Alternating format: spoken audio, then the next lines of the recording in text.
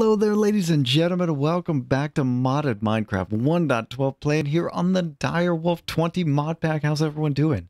Hope you're doing well. I'm over by where we had moved all our base location to, and we got something special planned today. This is episode 50. Welcome to episode 50. Wow, 50. That's amazing. So we're going to do a little bit of a project today. We need to make it so that this base can be turned on and off at the flip of a switch. And really what I want to do is play with the RFTools screens. And then while we're doing that, while we're going around our base, we'll get a little bit of a world tour. So we'll kill two birds with one stone. So let's get started.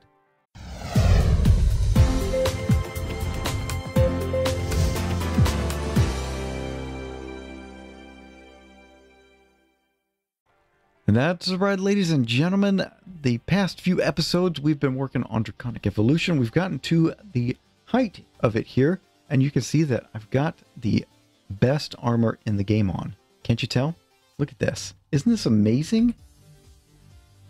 Of course, I'm kidding because you can't see it. We've hidden it, but it is there. You can tell because my HUD, heads-up display, has all of that armor overlay stuff on it. I've not fully delved into what all of that means, and I don't really mean to. Today, we need to go and go take a look at some of the changes, and then we need to be able to turn off our base from an RFTools screen. So up here, last time we were together, and the past few times, I've had a bunch of compact machines up here, and I've consolidated all of them into here.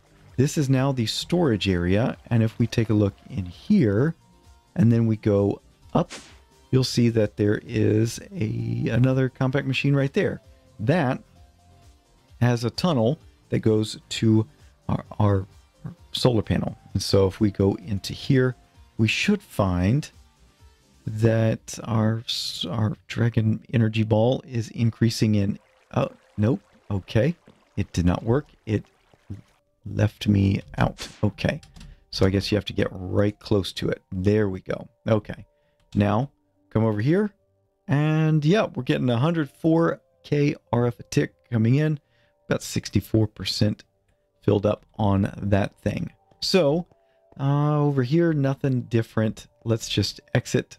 And here we go. So, we've got all the machines lined up out here. Okay. And then, a little point of note. Let's exit here real quick and go over this way. You can see that the dangerous bees section has been moved, and then along with my sludge boiler, which was over here. Sludge boiler I've moved into the machine, if that makes sense. And then the dangerous bees are in their own compact machine in the hive. So let's take a look at that real quick. Hive. And then we can come over here and see dangerous bees. And look. Oh, wow. Vines everywhere. Lovely. So this thing we've got still using the redstone receiver, and that way it keeps us out of danger. But just in case we need to come in here, we have our entry point far away from the potential dangerous bees. And then we've got all of the items that are coming out of that going, exiting through the wall of this thing. And if we leave the machine, all of the items should go into here. But we've got no dangerous bees running at the moment. So, yeah. So let's go back here, and we need to make a few machines. I've got my shopping list right here. We need to make some redstone relays. Probably need to make a few more, but we'll grab those just in case. We'll get a crescent hammer. I don't know if we'll need another tunnel or not, or the signal and plated impulse item duct. Need a breaker switch, some impulse item ducts, redstone receiver, redstone transmitter, and we'll get the red prints. So we've got some redstone relays. That's fine. We've got redstone retrievers. Okay, that's cool.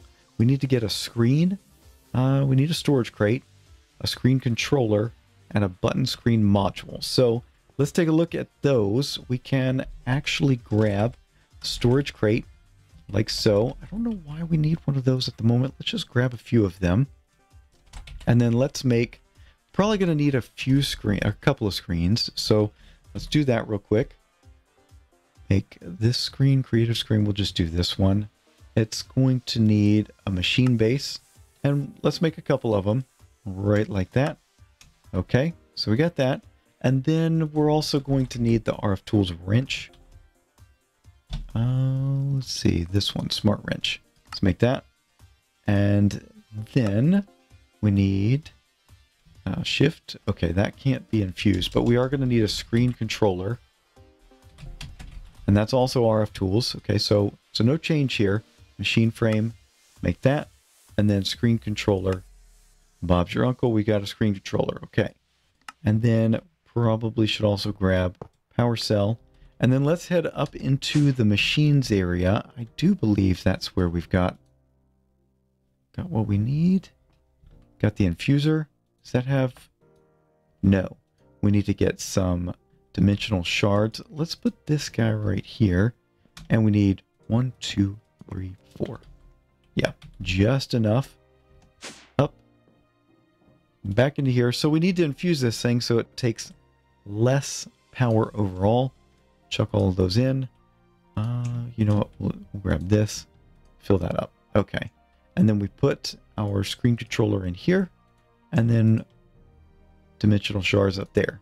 Okay, so that's going to fill up. While that's filling up, what I want to do is take a look first. Okay, so screen controller we'll put into the main area. So we'll put our screen somewhere up here. Okay. And then also while we're waiting, let's get a button screen module. And we'll need a few of those, so we might as well make a few at the same time. So we need that. Let's make a bunch of buttons, because why not? We're pretty much rolling in our resources here. So yeah. All right, so first order of business, let's take a look at all of this. Okay, so diesel generation. We've got a redstone receiver in there. We've got the farms, auto crafting, the hive, mob farm, and machines. I think first order of business is the diesel generation. So let's go in here. And I think I've shown you this. We're not going to run this. We're just going to come up here and go to our redstone receiver. And we take one of these button screen modules. And we see we're on channel 5. We shift right click. And if you were able to see it, yeah, there we go. Copied channel 5 to button module. If we go here, channel 5. Can we, did that get rid of it? No. No, didn't do anything. Okay. And so now those settings are copied to that button screen module. And we should be able to leave from here and go back up to our machines area and see if our screen controller is filled. Yeah, 100% infused. And so we can exit from here. Let's go up. And then we will say maybe right here. Is that going to... Yeah, I think it's going to be a problem. We need to keep our food right here. Where is the back? Okay, right there. So the absolute center is going to be on that spot right there. We will put the advanced power cell like that, and we'll set it to out, and then fill back in that guy, and then we'll get our screen controller and put it right there. And then what we do is we'll put our screens like this right here. Let's take the smart wrench and make it bigger. Yes, there we go. Okay, and we'll do this and same thing. Okay, full on 3x3. Okay, and then what we do is we say scan, and we've got 2 connected screens. I guess that's fine. Yeah, we got plenty of RF going into it. Okay. Sneak right click for GUI and insertion of modules. So we should be able to say, put this button screen in. No, I didn't want that one. I want this one to go in, and we will say diesel. And that's going to be toggle. And now we've got that thing showing up. Okay. And so now what we can do is right click And that should turn on the diesel generator, and we'll find out soon enough once we go into here. Yep, sure enough, it's running. My goodness, is that loud? We could put on the headphones or ear covering, but there you go. Okay, so the diesel generator is running. We don't need to run it because we've got plenty of RF. So let's go back up here, and we will right click that, and that should turn it off. Okay, so that's how we're going to do that one. We take a button screen module, we right click it on a receiver, and then we go from there. So so that's how to do that. If we go into the mob farm, let me just show you this real quick, and you'll see how I'm able to do this one. I'm not going to do everything on camera with you because that would be rather annoying. This is the transmitters. Okay, and the receivers are in there. So I will get a button control module for each of those. Okay, and then we've got one for channel 14. There's channel 14 right there. And how about here? Oh, I see. I see. Okay, so we'll make one for channel 14. And how about I guess channel 14 also handles that mob crusher. Back here, I thought we had something else as well. Channel 14, the mob slaughter factory. I guess we're not using that one. I don't know why we've got it, but that's what I'll need to do. So we'll do. Let's just do not that one. Let's get a button screen module and say shift right click. Okay. And then we'll exit the premises like so. And we'll go up to here and take our button screen module, and let's put that over in here. Okay. And we'll say mob farm and toggle. Okay. Oh, is that? Let's see what that does. So we had it on. Let's see if everything is okay. All the lights are off.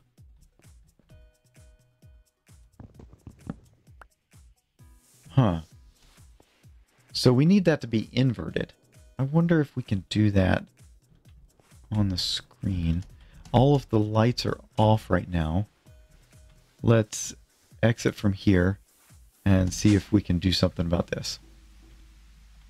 We don't need the red print, and we don't need the lever. So let's do that.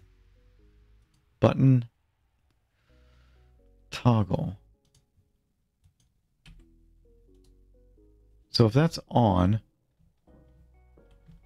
how about this? Let's grab that and then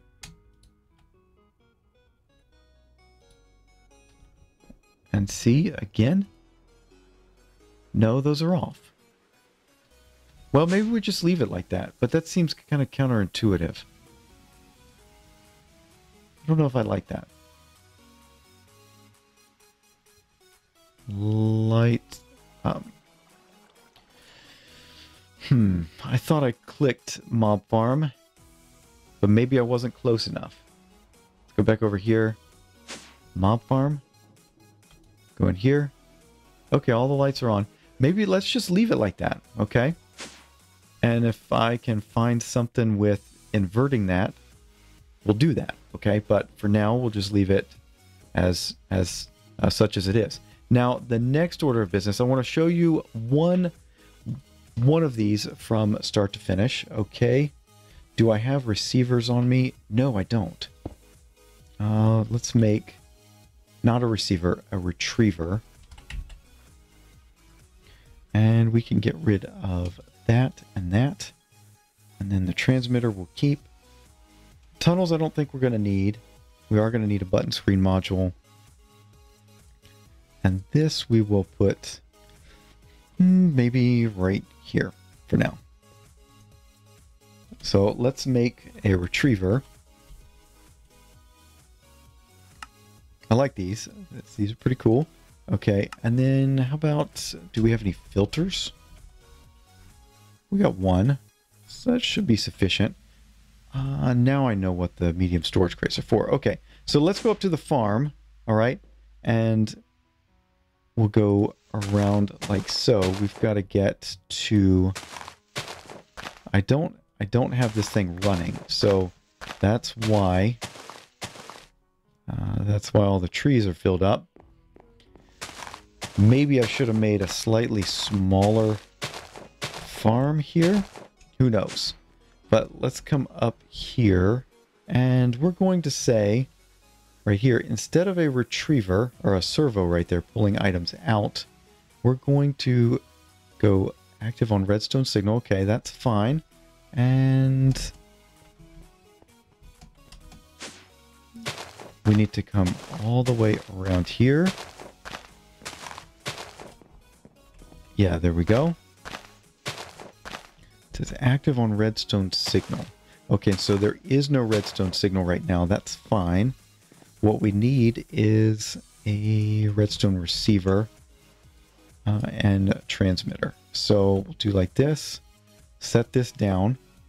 And that's got channel 18. I don't know if that's the channel that we want. In fact, I think it is probably not the channel we want. So we erase it like that, putting it in our inventory. Now we're on channel 19. We'll take a receiver like this, shift, no. Shift right click, and yeah, channel set to 19. And we'll put it over here next to the plant gatherer. And then we can take a button module like here and copy channel 19 to button module. Awesome. Okay, so we've got that. Yeah, I guess that's all we need to do. So that's not quite as bad as I was thinking. Our farms down below are going to be a little bit more odd, but can we handle that? How do we do this one? Okay, so I've shown you how we're going to do the button screen modules, and so I've now got a button screen module for channel 19. That's going to be for that farm, but I want one for all of these farms right here, and I figure maybe we'll do a retriever instead of servos, but then that doesn't... How do we stop this from pulling items? That's what I need to know.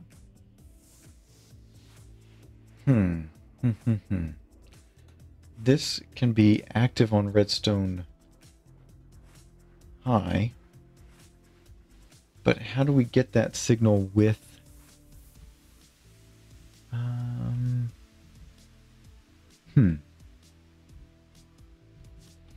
yeah, it's not like we can turn these things on or off with a redstone signal. I don't think we can. Maybe I'm wrong about that. But we could just stop the flow of items into here.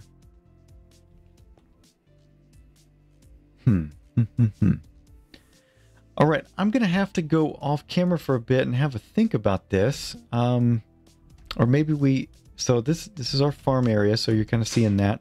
Let's exit this one, and then what I'll do is show you in the hive.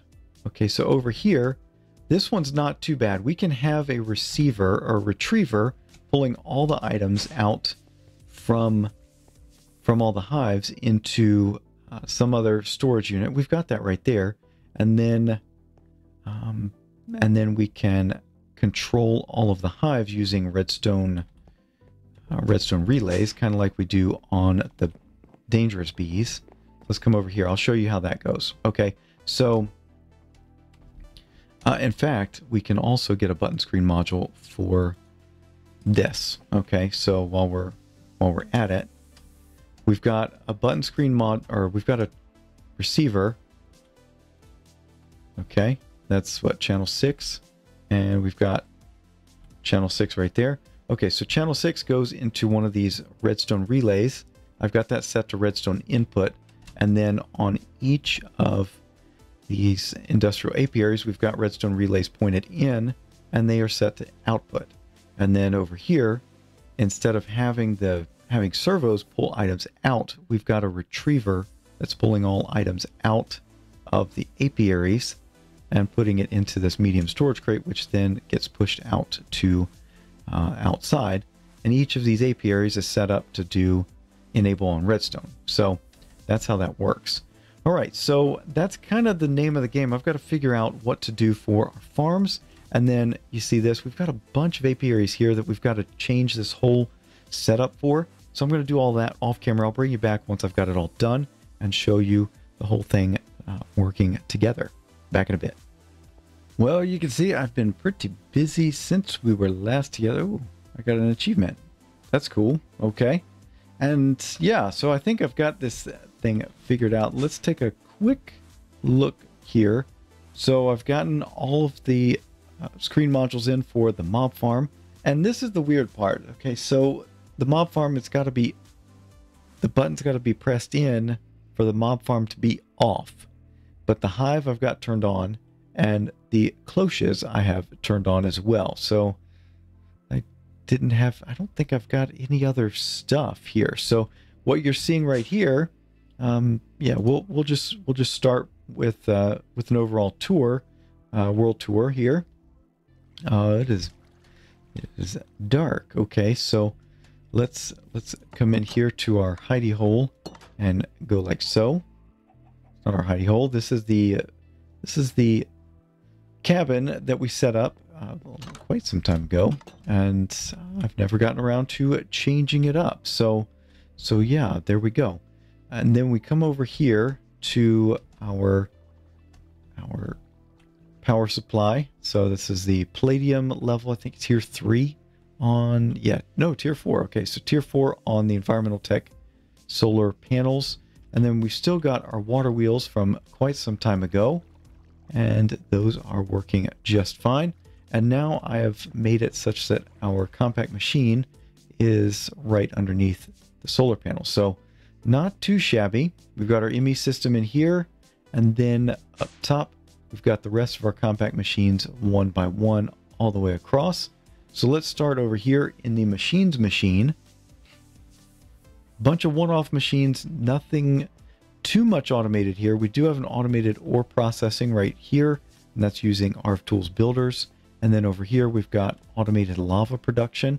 We're exporting phosphor and sand, and that's doing just fine. I'm not using too much of it right now. It's just being exported for our Tinker's smeltery right there.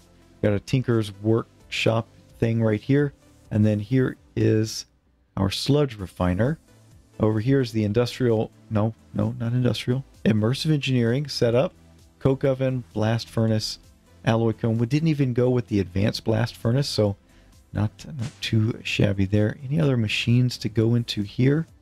No, so we can exit here and we'll go back up.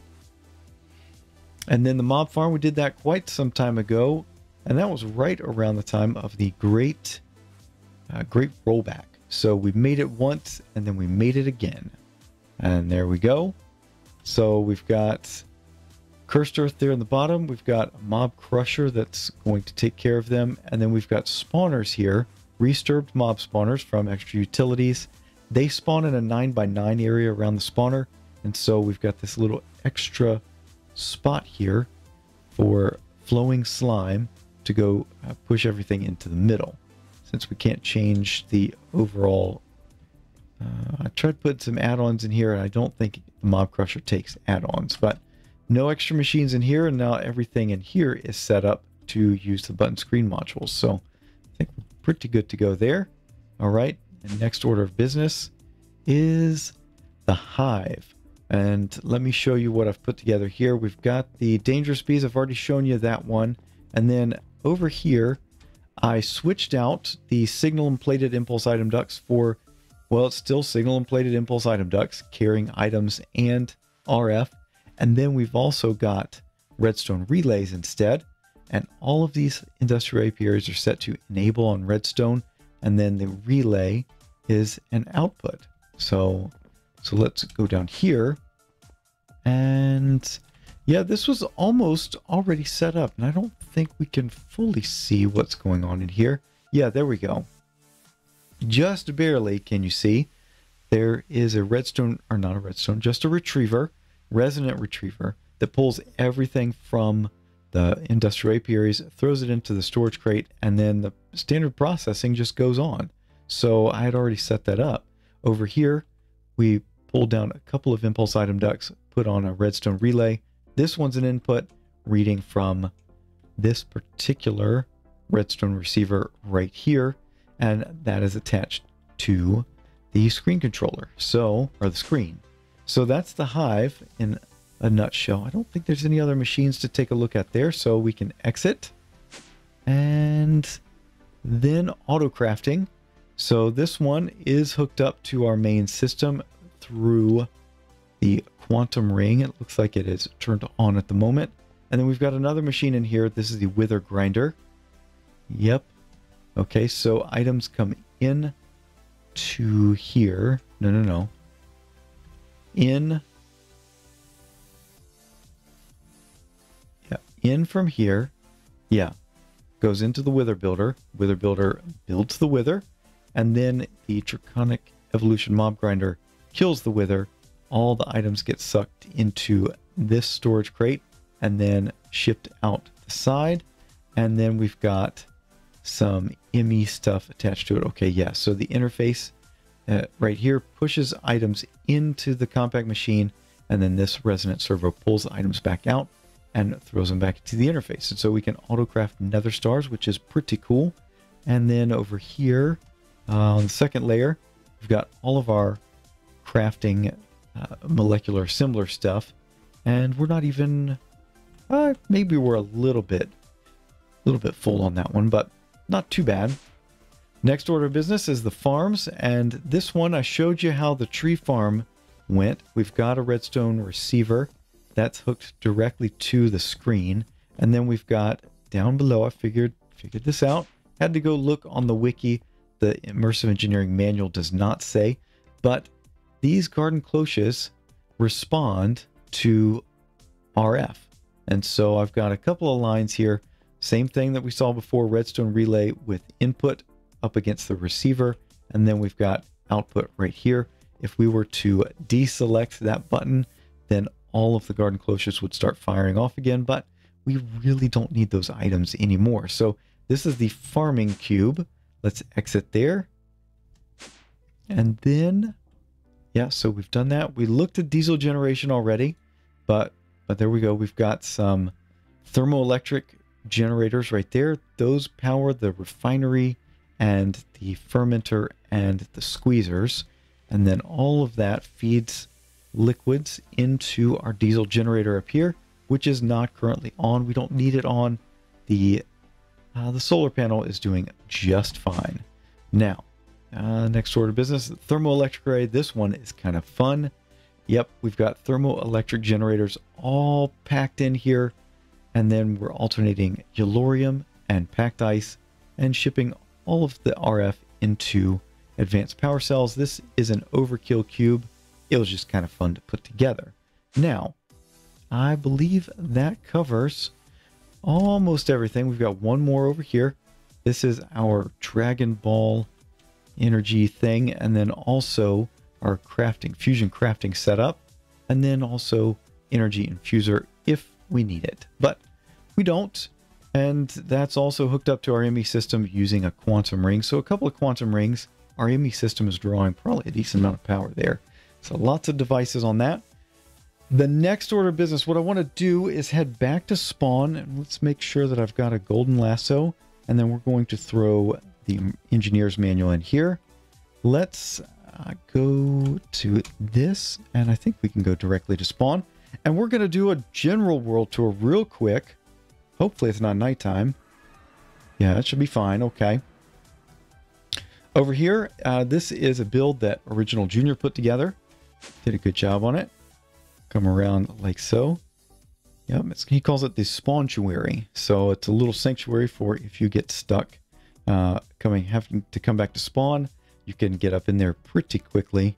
And he's got some tributes to patrons or supporters of some form. But this is spawn.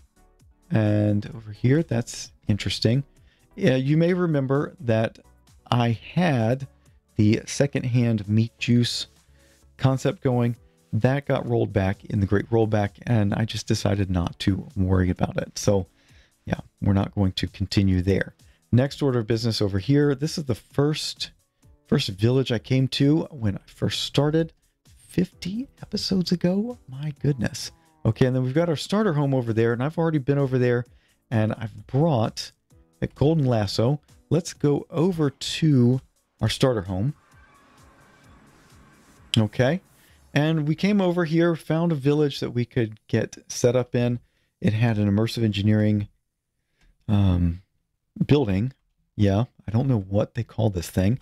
But if you remember when we were first setting this whole thing up, I had a villager drop down here, and I think it's time to return him to his colleagues. So I've got a golden lasso, and there we go. We can return him back to the village, and instead of him being stuck down here forever and a day. So let's do that. Close off the our guy there, and then we're going to set you down right there. And so that's our starter home. We've moved out from there. What did we leave over here? Astral sorcery stuff. We never got into that. Probably won't. Let's head back home. And this is the part where I am, well, I'm kind of, what's the word? I'm not too keen on, or, well, it's not that I'm not keen on it. So when we first started this adventure together back on episode 1, my goal through the series was to 1, learn bees, and 2, play with compact machines and eventually get to where my bees were producing the materials I needed for the compact machines. And guess what? We are there. The bees are working just fine. Okay. And yeah, so we've kind of done what we set out to do. And there's plenty of content still to go. Let me get one more thing here. Let's do this, and then that we'll just leave there. So when I first saw the pack and I looked at the mod list, yeah, that's kind of the path that I had set up. And so I've learned bees, I've accomplished that, and I've played with compact machines. We've done the new environmental tech. We've played a lot more with Draconic Evolution in the new, well, it's not much different from 1.10, which I played with over on Hyperantics. But yeah, overall, we've played with a few different mods, had a lot of fun doing it, and it's actually time to say adieu to the series. And that's I don't know if I'm going to put that on the title, but yeah, this is the last episode of the DireWolf20 series. So a couple more things of note. If we happen to give out the seed or the map, over here I've got some dissipation charges and a rainmaker, but I am going to come over here and we're going to say we're going to unchunk load. Yep, unchunk load, and then I will probably unguard the whole thing. And then we do need to take a look at our statistics and see number of deaths. 2. And then we'll go over here. This side of our base, we never did fully develop it.